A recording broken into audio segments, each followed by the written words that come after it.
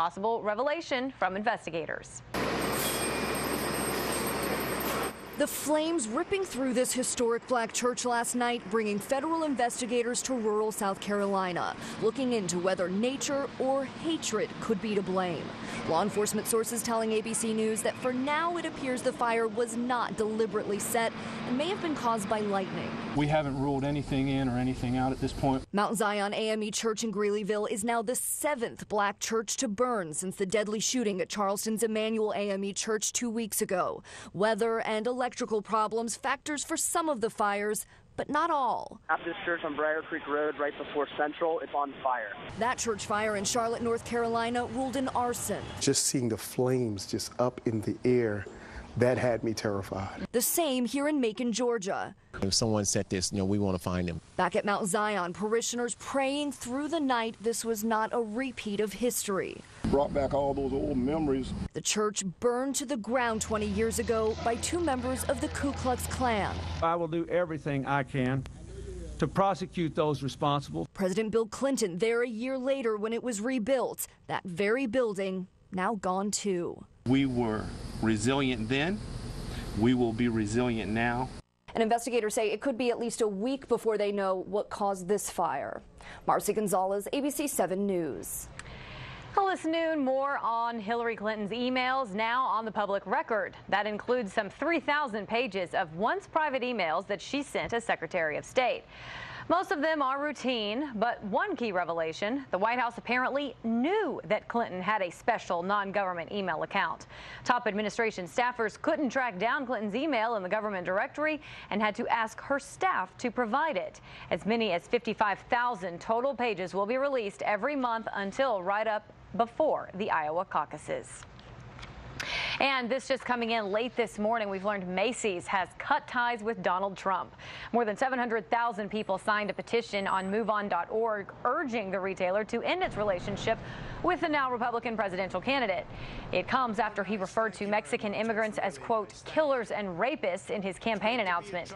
Macy's says it will phase out Trump's products. Univision and NBC have already announced that they will not air the Miss USA or Miss Universe pageants, and NBC says that Trump's reality show, The Apprentice, will continue on without him.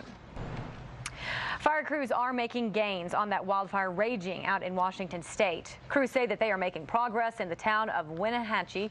The fast-moving fire has already burned more than 4 square miles and destroyed 24 homes and businesses. Officials are now warning about more hot and dry weather for the 4th of July holiday, which could only make the situation worse. A North Carolina father attacked by a shark over the weekend is now speaking out about it.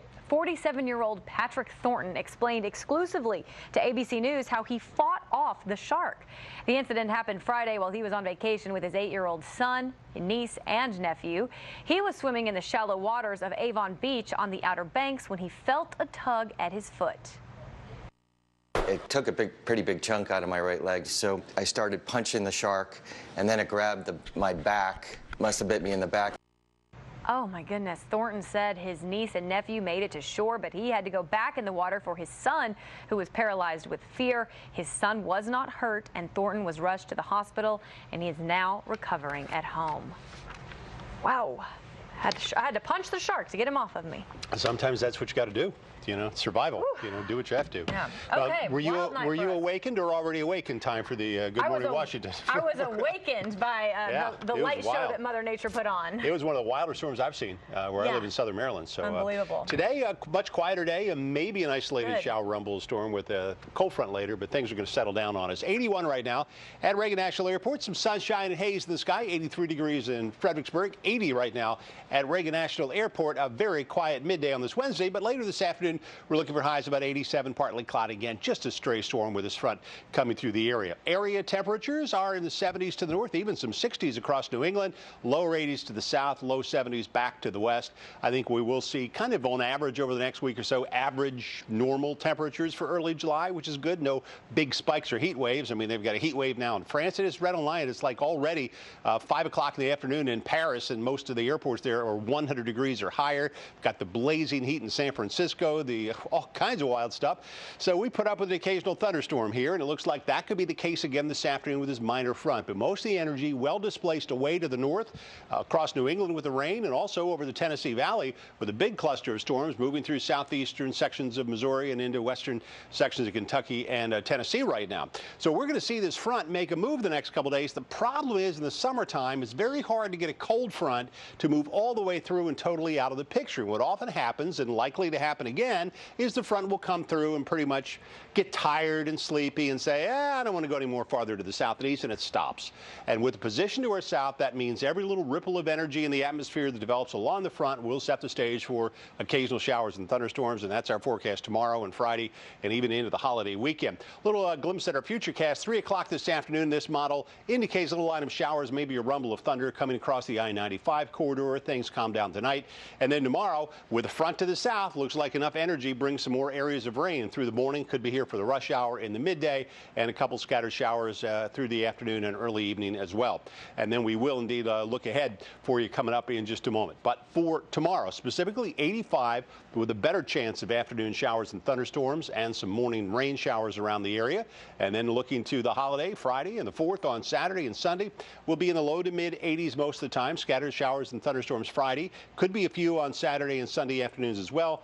Fingers crossed that most of the storms will come in the Friday time span, and anything Saturday afternoon will clear out here in time for the fireworks, and that looks like a good bet. Temperatures falling through the 70s. Now, if you go to the beaches, looks like a pretty good weekend. Can't rule out a Saturday shower or storm at the beaches, but generally it looks pretty good. Kind of a typical July weekend. The thing that is absent here so far this summer is any sort of heat wave, and I'm fine if it doesn't happen. I'm okay with that. If you're good with it, I'm good with it. It works for me. All right.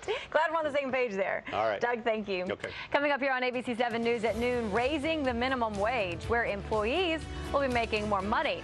And grab your cell phone. The policy change announced today for White House tours. We'll be right back. Not anymore. The play of the day is brought to you by Eastern's Automotive Group. A friend of mine, he say, I need a car. I tell him, go to Easterns.com, baby. They got a crazy huge selection. Always 1,000 choices in stock. That's why they're the biggest and the best and sell the most cars in the Virginia, Maryland, D.C. area. And so my friend, he takes my advice, gets a deal from Easterns, and now he got a big smile. Now go to Easterns.com, baby, and be smart. Why are we watching this again? I pay for all these channels, so I make myself watch them all. Joey, I'll watch anything except this. Except this. Go back. Go back, go back, go back, go back, go back. Fios Custom TV lets you pay for the types of channels you want, not the ones you don't. 100% fiber optics is here. Get out of the past. Get Fios. Now for $79.99 a month. Go online or call. When I was 45, I was embarrassed by my legs. Now I'm 50, and my legs look great. It's like my legs are aging backwards. What's my secret?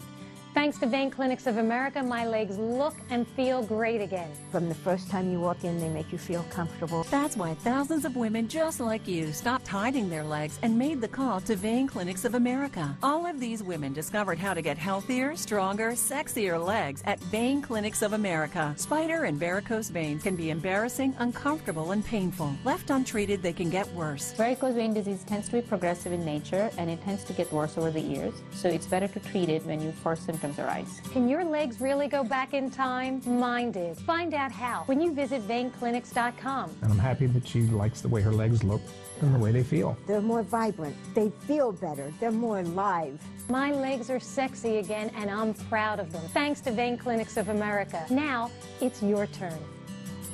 Non-stop local news, live on News Channel 8. The day's top local stories, plus up-to-the-minute weather. News Channel 8, non-stop live local news. A Maryland man is speaking out against the company that operates the express lanes in Virginia, just as the busy 4th of July travel weekend is about to get started. Kevin Stanfield says his car's Easy Pass was linked to his wife's lost credit card, which they canceled. But when they didn't notify Easy Pass with the new credit card info and kept using the express lanes, they got a bill from Transurban for more than $10,000. His wife is now a plaintiff in the class action lawsuit against Transurban. This is highway robbery. I made an honest mistake, and it ended up costing me $2,200. It's crazy. What we're looking at today, how we can educate folks moving forward so they can avoid those fees entirely. Well, Transurban says that they gave Stanfield the opportunity to reduce his administrative fees several times. Stanfield, as you heard him say there, eventually settled for $2,200, and he is now suing to get that money back. Today, some people working in Maryland and D.C. are getting a pay raise. The minimum wage in D.C. and Maryland is going up. In the district, it now sits at $10.50 an hour. That is up $1 from last July. And next July, it will rise by $1 more to $11.50. The minimum wage is also going up in Maryland by $0.25. It's increasing from $8 to $8.25. Well, the White House now saying visitors can take photos or use social media during public tours of the building. The long-standing ban ended today. That announcement came from First Lady Michelle Obama here in a video posted on her Instagram account. She's seen ripping in half a sign that's been displayed during tour hours and says no photos or social media allowed. Well, clear and warm right now, but a slight chance of rain later on today. Doug is back with a final look at your forecast next. I've always seen No-No on TV, and I always wondered if it worked. And it's definitely, I can see what everybody talks about now. It's not a razor. It's not a laser. It's No-No from Radiancy.